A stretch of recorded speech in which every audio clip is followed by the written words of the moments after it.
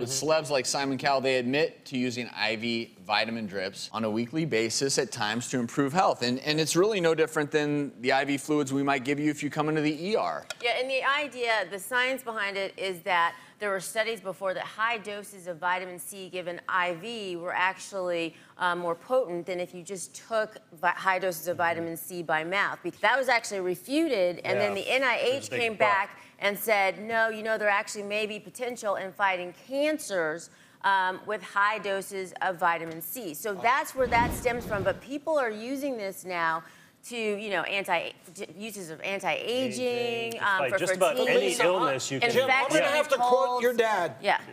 Show me the science. Yeah, because there isn't much. You know, I did an internet search to try to find, you know, I typed in IV vitamin drips. And the only hits, I scrolled down a lot of pages, are from websites I did not recognize. None of the university Not one sites. single valid website is out there promoting IV vitamin drips. Now, yes, it's going to be absorbed better because it goes straight into your bloodstream. It doesn't have to get absorbed. Yes, you're going to get more bioavailability.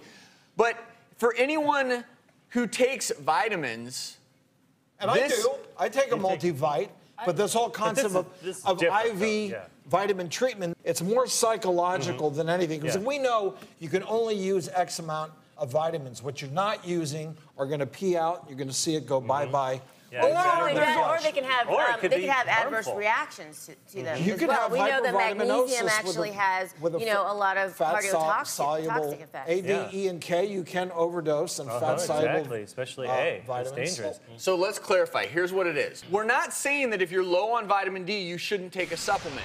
You need to talk with your doctor because you do need to supplement. We're not saying that if you're at risk for osteoporosis and not getting enough calcium in your diet, that you shouldn't take a calcium supplement. But as of right now, what we're saying is discuss any vitamin supplements that you're taking with your doctor. It's just like any other medicine.